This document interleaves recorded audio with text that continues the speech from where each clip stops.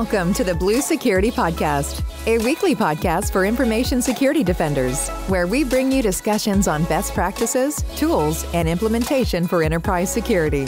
Now, here are your hosts for today's show, Andy Jha and Adam Brewer. Welcome to this week's episode of the Blue Security Podcast. I'm Andy, your host. I am Adam, your co-host. If you are on Twitter, InfoSec Twitter or IT Twitter, Tech Twitter, you may have seen that there was a lot of talk about Cloudflare this week. I started noticing it when one of the folks that I follow changed their name to something like Drop Kiwifarms or Cloudflare supports hate, Cloudflare, Drop Cloudflare. There were a lot of different hashtags and a lot of trending topics related to Cloudflare. And I wanted to talk through that tonight. If you were unaware about what happened, we're going to talk about it and then kind of give our thoughts on it, because I think it is important as part of our industry not to only understand what happened, but some of the implications maybe going forward due to the actions of Cloudflare. So how did this really start? There's a lot of backstory, and so I'm going to try to go through it because you may not be aware. But there was a person named Clara Sorrenti, a popular Twitch streamer who is also known as Keffels on Twitch. She streams games while she comments on news and politics.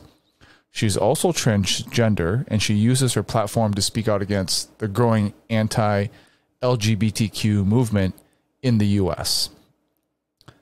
On August 5th, she was doxxed, and she woke up to armed police officers with riot shields and assault rifles pointed at her. She lives in London, Ontario. If you're not aware of what doxing is, it is basically when people kind of research and look up your personal information, like your phone number or your address, and then they publish it to the public to say, hey, this is where this person lives, or this is what their phone number is. Go and harass them, essentially. And so she claims that someone sent an email impersonating her to everyone in the city council, stating that she had an illegal firearm, which is illegal in Canada if you don't have it for a specific purpose, and that she had killed her mother and was planning on shooting every cisgender person at City Hall. The police took this very seriously and took it as a legitimate threat, and obviously went and arrested her and confiscated all of her streaming equipment as well as her partners. And obviously that's very it's very concerning. And when you do this, when you call in like a false report like this, it's a form of online bullying called swatting. And that's when someone calls up or emails or something, a threat to the police, posing it to that person or as a concerned citizen, and then they send the police to that person's address saying they may be selling drugs or have a gun or want to hurt their family.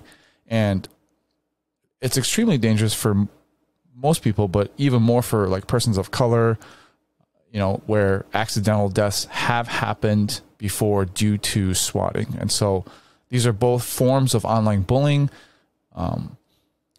things that, your personal privacy can be violated. So all of this was attributed to users of an online forum called Kiwifarms, which was founded by a former 8chan admin. And if you know 8chan, it was also a really terrible underground online forum. And it was founded in 2013, so it's been around for almost 10 years. Well known for stalking, swatting, harassing, doxing, intimidating people. The site's been connected to the suicides of at least 3 people who were targets of sustained harassment. So basically, the worst of the worst on the internet.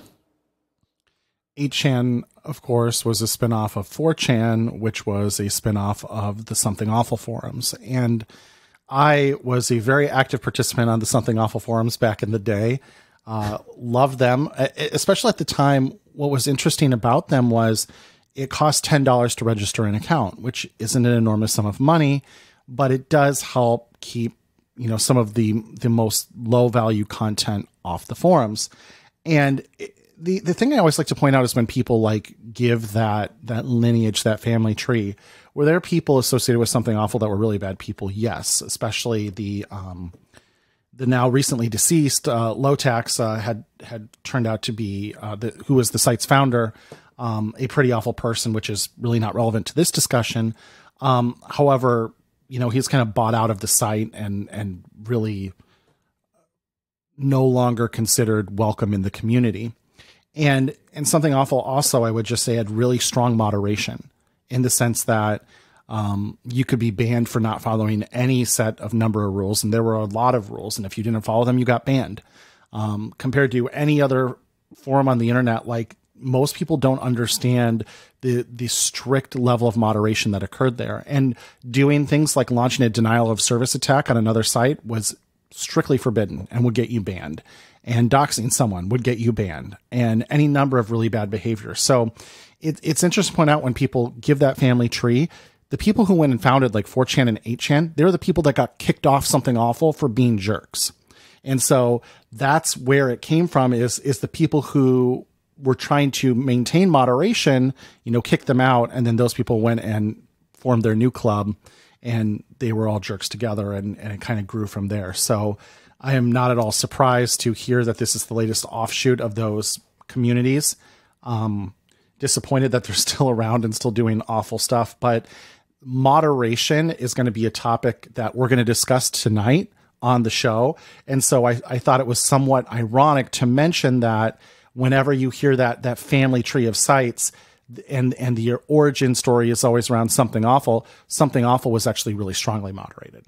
So just a little background for anyone who cares or is interested about where these communities, originally sprung up. So Sorrenti, she left her home and went to a local hotel after she was doxxed because they knew where she lived. On August 17th, which was about a week or so later, almost 2 weeks, she posted a picture of her fiance's cat on the hotel bed. She thought it was now kind of safe to at least do things and kind of tell people that she was safe. The people harassing her spent hours looking at the bed sheets and cross-referencing them with every hotel in her city until they found a match. And when they did, they sent pizzas from 5 different companies to her hotel room. So it's not as bad sending pizzas, obviously, than doing a swatting attempt and sending the police, because now that the police are aware that she was the victim of this, they're not going to respond in the same way. But it is still a real world threat that they're sending her, telling her that they know where she's staying and they're willing to act on it in the real world. So she moved hotels after that and tried to do some misinformation saying that she was staying at an Airbnb, but then her Uber account was hacked and they found the location of the new hotel, and she was sent hundreds of dollars worth of food from her Uber account. So, continually getting harassed. And then strangers started sending automated and threatening voicemails to her family and her friends.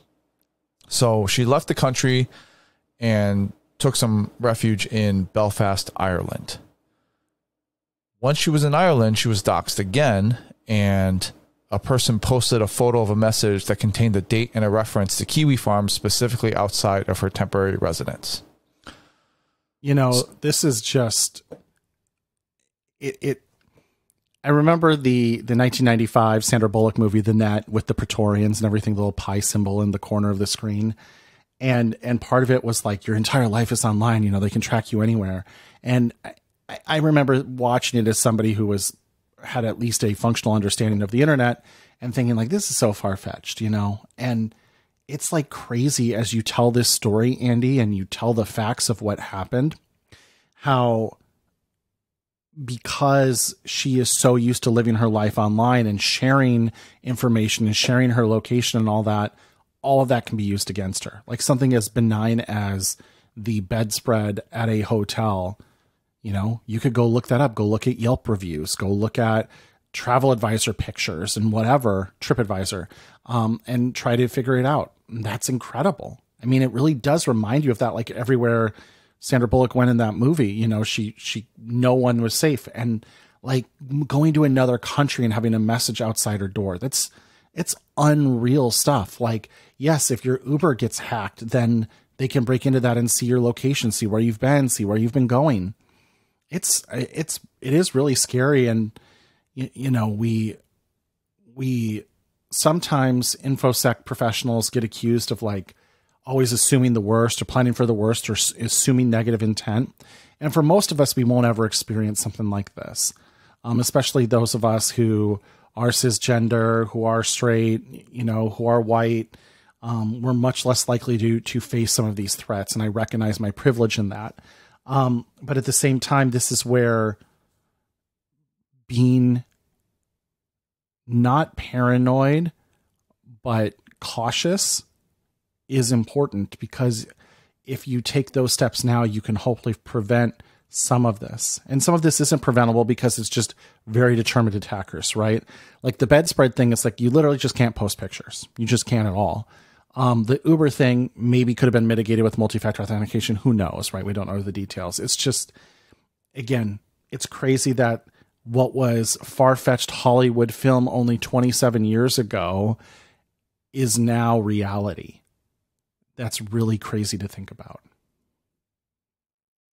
So on August 23rd, she started a campaign for Cloudflare to drop Kiwifarms as a customer. So a little bit of background on Cloudflare. Cloudflare was protecting Kiwifarms, and historically, Cloudflare has been reluctant to drop customers in general of questionable content, moral content.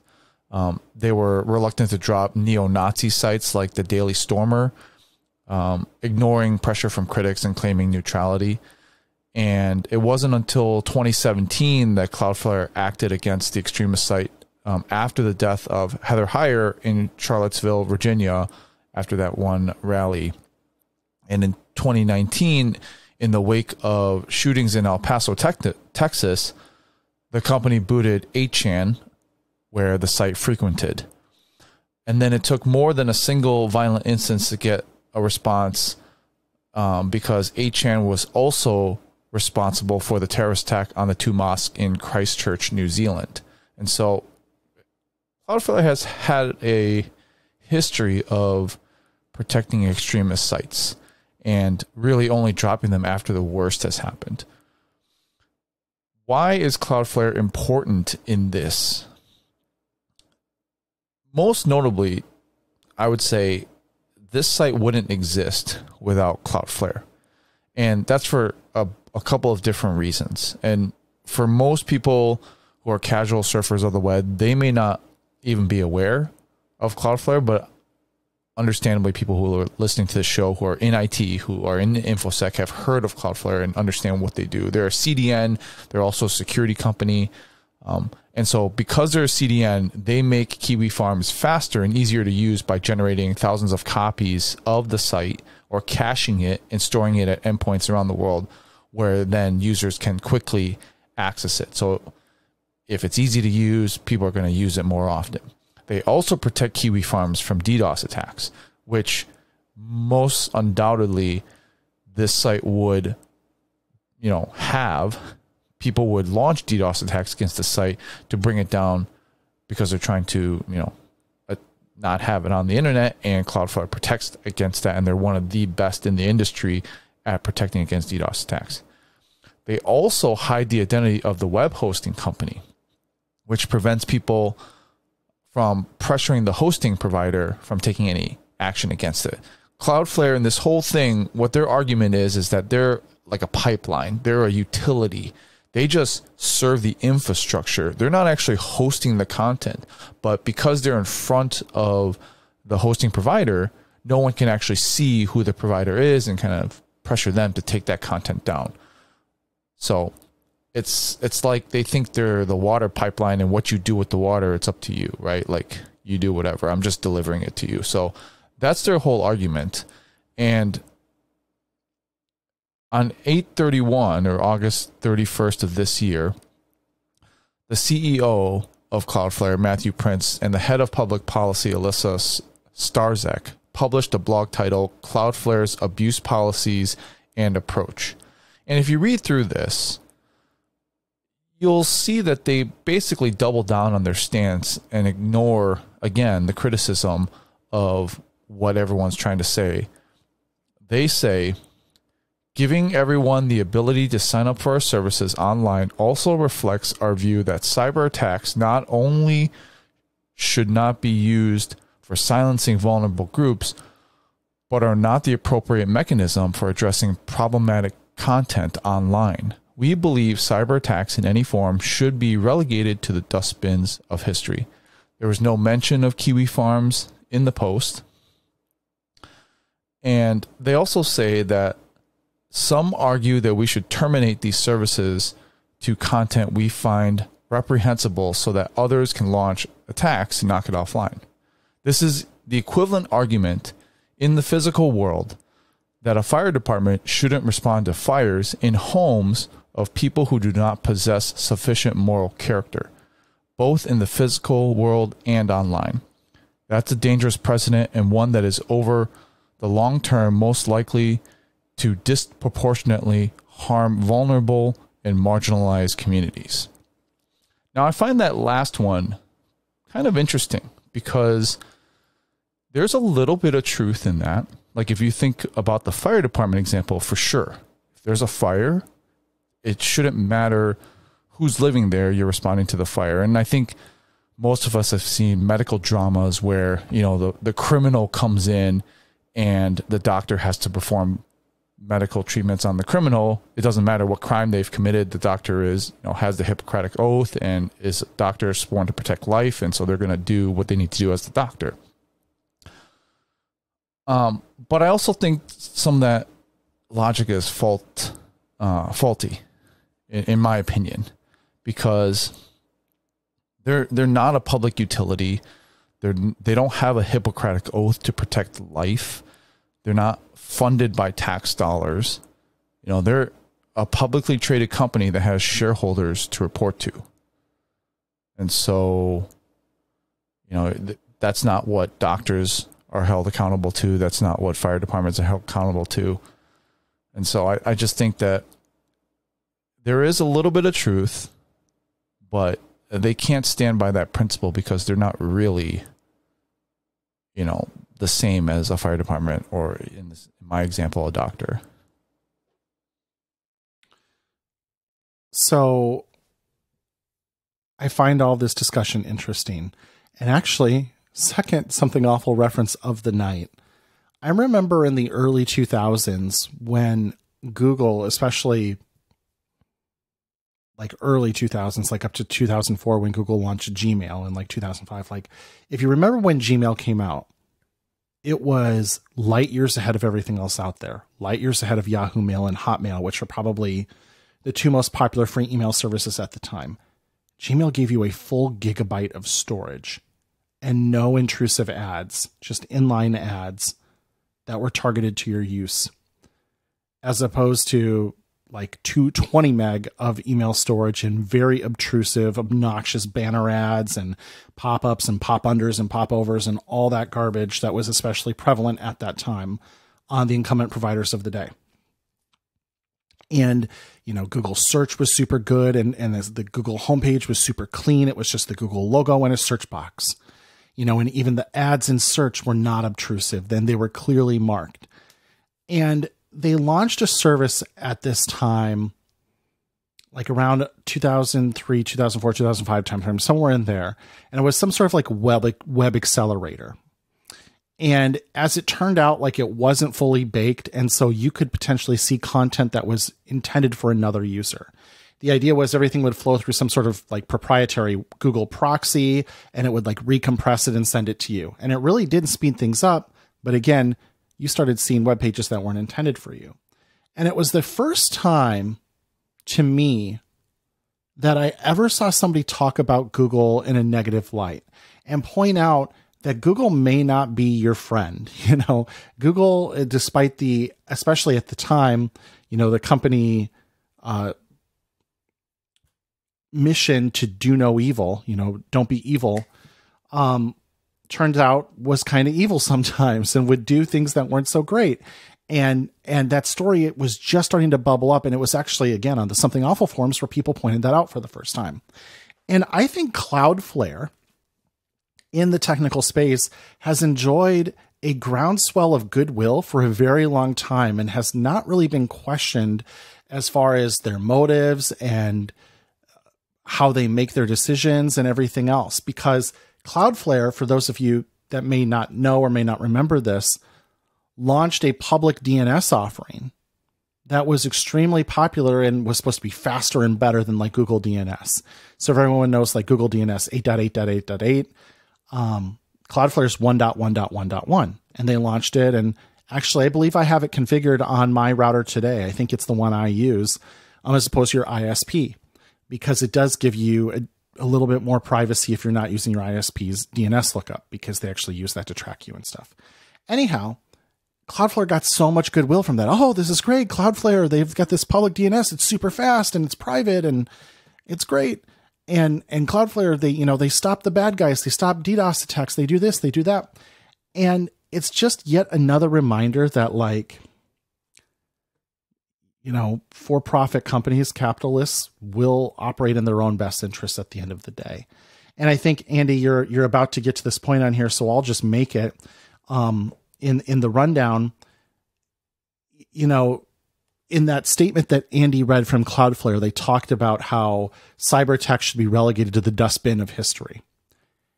And it turns out that Cloudflare actually has provided like anti-DDoS protection for a guy who ran DDoS software, like DDoS for hire, and was actually convicted a couple of years ago.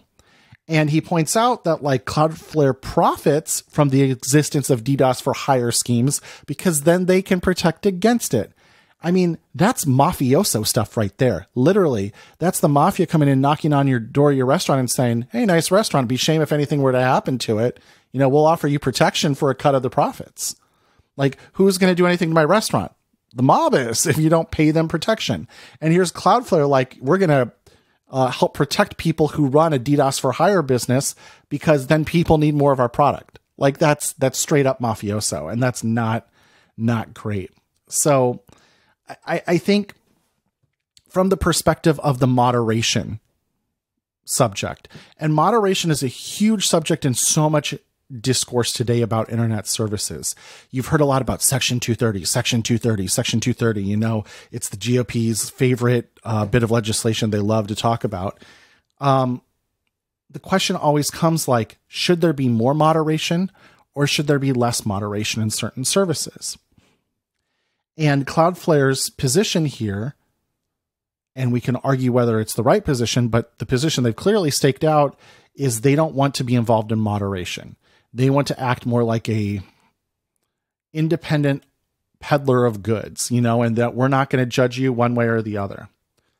That all sounds good, but that has consistently over the history of the internet fallen down because there are plenty of other stakeholders in the food chain who have requirements for moderation. You will run into someone who says, yes, this must be moderated or we won't do business with them. As an example, did you know that in order to have your app in Google Play or the App Store, the Apple App Store, you must moderate whatever service underlies it? If you don't provide sufficient moderation, that is grounds for being terminated from Google Play or the App Store. And recently enough, as it turns out, Google has been enforcing this more strongly than Apple has. Apple has this history of being like this Disney-like company that has a very tight standards for content. And yet Google has been more strictly enforcing this lately. So, there could be downstream impacts eventually, whereas Cloudflare works with Apple and Google in some ways and has some crossover with them because of how strictly they moderate their respective app stores. And because they have a requirement for content moderation and not allowing unacceptable content. That's a interesting challenge that Cloudflare could run into. Yeah, and it's interesting that you mention the GOP in Section 230, because Cloudflare, in their final post, I think it was either they made two posts, which we'll get to the final one, but in one of them they mentioned how they believe that content moderation should be legislated. And I strongly disagree with that. I would rather, we live in America, we have freedoms, and we have capitalism. And so I think people should vote with their wallets and with their opinions that way. Content moderation should be done through these private companies on what their terms and conditions are for using the platform, and not what the government should be telling us. I don't think the government should be putting grounds and legislating moderation into law, because that doesn't sit right with me, at least in my opinion. I don't know what you think. And about more that. Likely in the current political environment, Andy, it would be anti-moderation legislation would be more likely, is what would pass, is prohibiting certain kinds of moderation.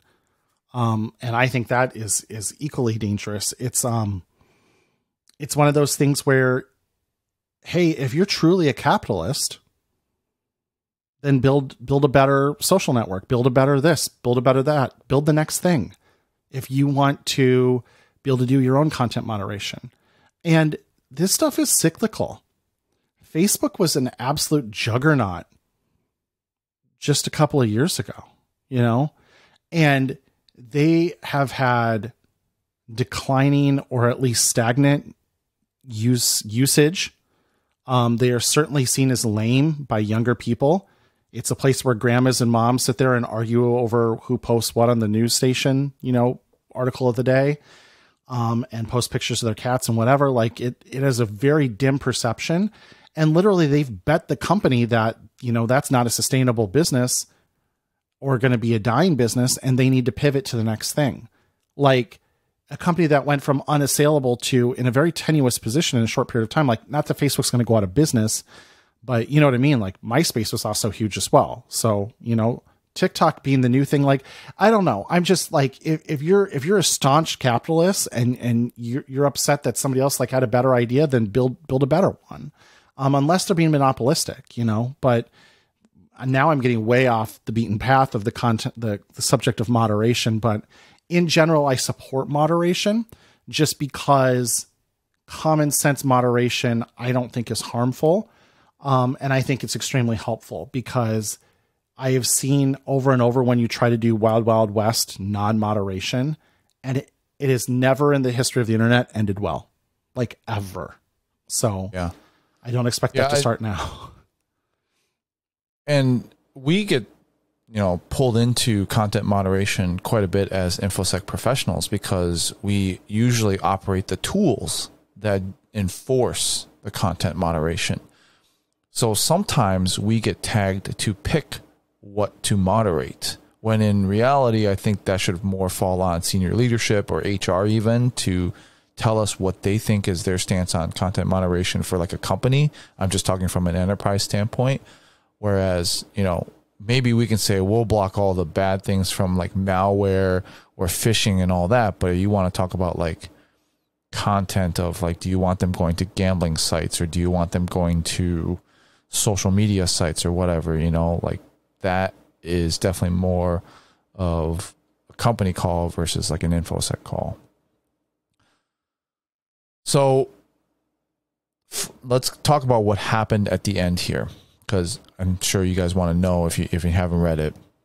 On September 3rd, Sorrenti's partner was streaming on Twitch, and she told her chat that she was planning on taking Sorrenti to a poutine shop in Belfast so she can see how Irish poutine holds up.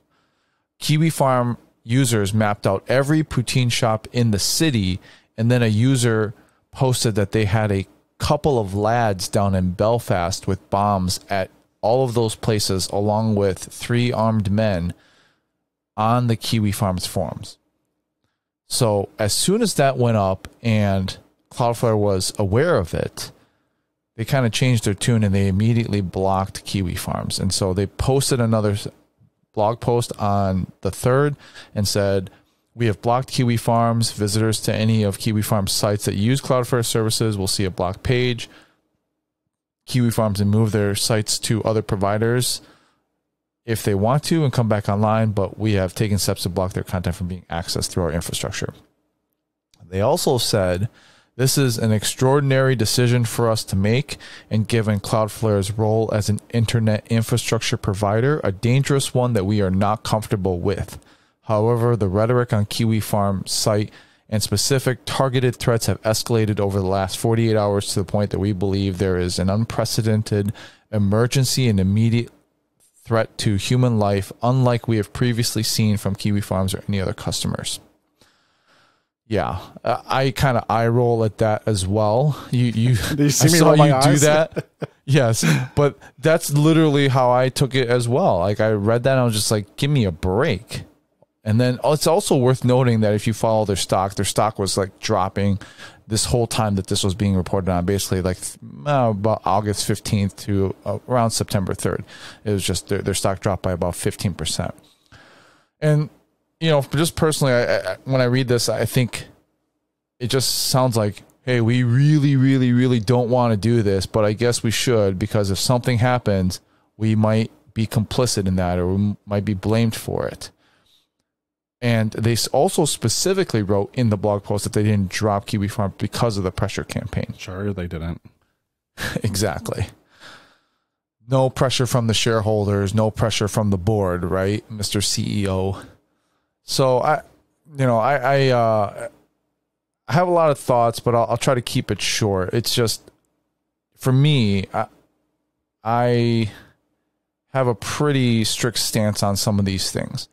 And while I have used Cloudflare in the past, you know, this is a pattern, right, that I see in this company, as long as probably this senior leadership is in place, that I really can't support this company. And I know there's a lot of good people who work there, so certainly not blaming any of the people who work there, but this is certainly on senior leadership there.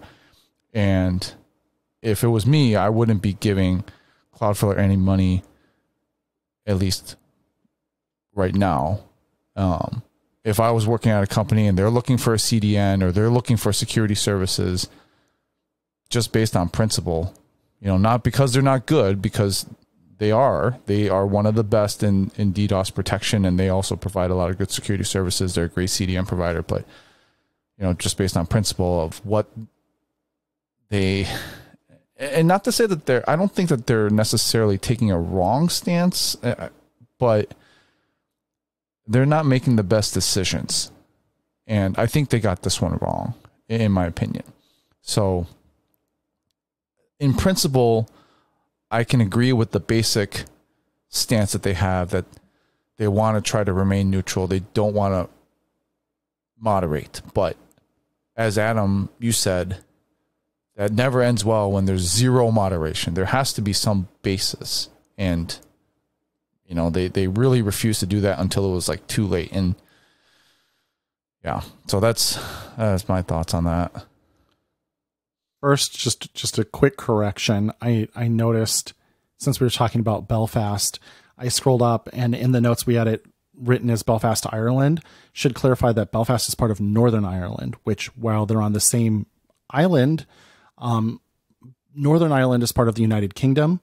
It is not part of the Republic of Ireland, which is the other country on that island. And traditionally, in the past, there had actually been a lot of violence and actually bombings in Belfast between Irish and Northern Ireland backers of each. And actually it was Protestants and Catholics and all sorts of horrible history there. So just wanted to make sure we had a correction before we ended the show. Belfast is part of Northern Ireland, which is part of the United Kingdom. And we regret the error there, just because we know that's actually kind of a sensitive geopolitical topic. That said, really disappointed by, even though they did the right thing, how much they doubled down on like not wanting to do it. And I agree. And that's why I used that analogy earlier of like the first time I discovered like you mean Google isn't always looking out for Adam and my best interests? Google's looking out for Google's best interests. Like, I'm really disappointed here because, again, Cloudflare was another one of those companies that I thought just had this sterling reputation. Again, as Andy mentioned, from a technical stack perspective, as sound as any provider in the game. They do a really nice job. But I'm disappointed with this, and I don't buy kind of the we're just a dumb pipe letting stuff pass through, so we let anybody use it kind of thing. They're a paid service. They establish a relationship with an organization or a person, and there is a business transaction occurring. That is very, very different than like being a T-Mobile or being a Comcast and literally operating a dumb pipe that stuff flows through that you neither inspect nor moderate nor care about. Cellular providers, internet service providers, those are truly dumb pipes, and there is no expectation of moderation, nor should there be. But Cloudflare establishes a relationship with where are you based, how much are you going to pay us, how are you going to pay us, what do you do? Like that, you can't just throw up your hands and be like, we don't know anything, we don't know what's going on. Like, yes, you have all sorts of information. You have a customer relationship here. So that's where I really don't buy this either. And I get, like, moderation in general is such a political topic today, but I think there are still apolitical lines that we can all agree should not be crossed. And given, again, I compared the story that Andy told that really happened in real life to a Hollywood thriller / drama from 27 years ago about the potential horrors of the information superhighway, as they used to call it at the time. Like, that's real now. And these guys are complicit with it. I don't agree with this, even though they did the right thing, and I applaud them a little bit for that. I think most people seeing this would be like, we need to not back these guys.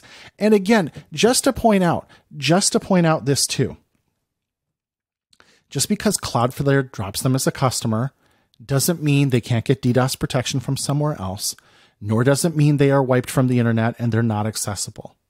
Just like if Apple drops your app from the App Store, that doesn't mean you're erased from the internet. You can still publish a website. Safari still ships on every iPhone. You are still there and still accessible.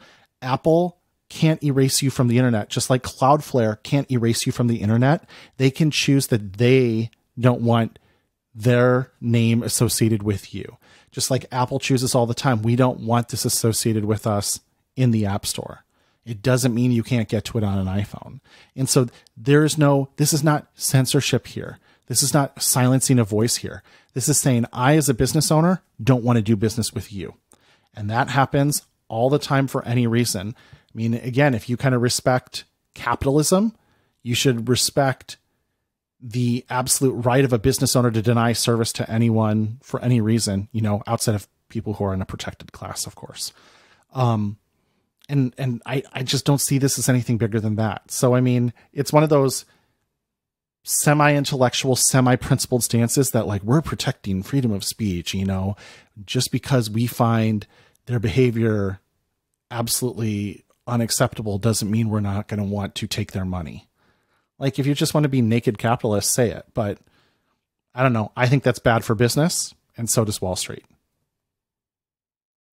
Yeah, and Kiwifarms did find a home with the provider who actually provides services to the Daily Stormer and Acun, which was formerly Achan, after their bans from Cloudflare. So it was purged from the Internet Archives. It's harder to get to. It probably won't be as stable, and certainly the content is not going to be as fast. But like you said, Adam, it's not going to disappear. You'll still be able to host a website. You can still publish content. It's just, yeah, I find that analogy, interesting when you say that, they're just not doing business with these guys anymore, right? And any business owner can choose not to do business. It's almost like, I think it's very timely when we talk about, like, say, the pandemic, when people were wearing masks and you had to wear a mask to go into a store to do business. No mask, no business, right? no one complained about that before the pandemic when you'd see those signs that said no shoes, no shirt, no service. Mm-hmm. Yeah, you can not wear shoes. You can be against shoes. But if you try to walk into this business with no shoes on, they're not going to give you any service. It's their right to do that, right? You could be against shirts. I don't like shirts. I never wear a shirt, right? But if I go to this store and they're like, put on a shirt or we're not going to serve you, I mean, okay. I mean, that's how it works, right? And so you can publish really bad content. Do it all you want. There's technical means of publishing your content, but doesn't mean that, a web hosting provider has to host that content. It certainly doesn't mean that a CDN has to, make it better and faster for you. So, they did the bare minimum here. And I mean, I certainly am eyes wide open now and a little bit more aware of Cloudflare as a business and what they prioritize, I guess. And so for me, I'm going to pay him a little bit more attention. Agreed. And I think it's just a good reminder for any time there's kind of a beloved internet company that appears to do no wrong, and just give you total kind of side example.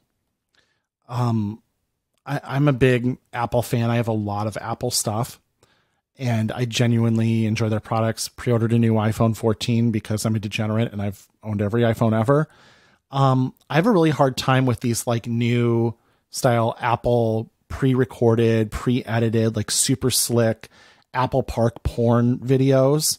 Like I was fine with people getting up on stage and a bunch of fanboys hooting and hollering and showing off the new iPhone every year. And a lot of Apple executives, like they do a good job of coming off as pretty relatable. Like Craig Federighi is like the geek's geek. I mean, the guy is great, knows his code, knows his stuff. Phil Schiller seems like a guy you'd love to crush some beers with. Like they seem like relatable guys. And so getting up on stage and talking about, new cameras and new CPUs, like that was fine. Like I was okay with it because it's a presentation. It's meant to be educational. But now it's like this super slickly produced and edited and like design. It's an infomercial. And like, it really turns me off. Like, again, I still bought a new iPhone. Don't get me wrong, but like it's opened my eyes in a way to like, this, Apple exists to sell you a new iPhone every year. That is their goal. And that's fine. That's great. Yay, capitalism. But sometimes you do get your eyes open to like companies can have this like cuddly and really positive image, that's crafted perfectly by PR and marketing. And then it can, things can damage that and make you kind of open your eyes and go again, like they're looking out for their own self-interest here. And that is eye-opening for sure. And that's our show for this week. Thanks for watching and listening as always. Our contact information will be in the show notes if you guys have any questions or topics you want us to talk about on future shows. Thanks. We'll talk to you guys next week. Thank you for listening to the Blue Security Podcast. Please check out the show notes, catch up on episodes you may have missed, and subscribe so you don't miss any future episodes. Find Andy on Twitter @AJaw0 and Adam @AJ Brewer. See you at our next episode.